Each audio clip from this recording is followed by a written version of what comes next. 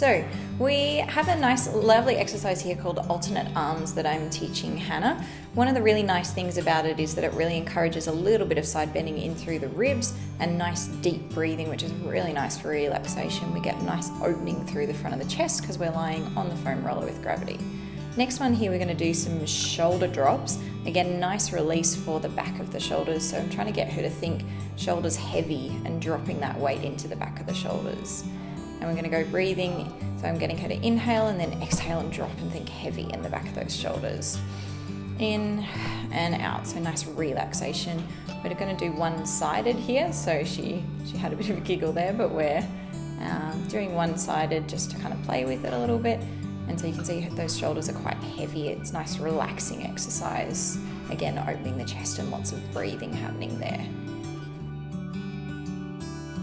So this next exercise is really good, nice relax for the upper body. So we're going to inhale, shrug the shoulders to the ears, exhale, and we slide the shoulder blades down, trying to think about creating space in between the ears and the shoulders.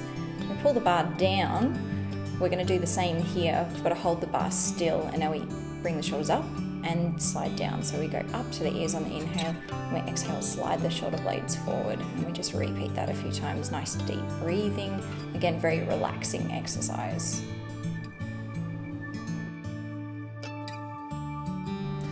Okay, Hannah's doing leg swings here. This is really good for anyone who has tight hips. It's a nice mobilization for the hips. Also really good for the spine, a little bit of spinal rotation. So you can see I'm coaching her to draw a circle. Little giggle there again, because we're kind of not quite doing it with perfect technique, but she's having fun and she's breathing and mobilizing, which is the most important thing. So we're just gonna trace that foot around the outside of the other one and swing it over the top. And we're just gonna keep repeating.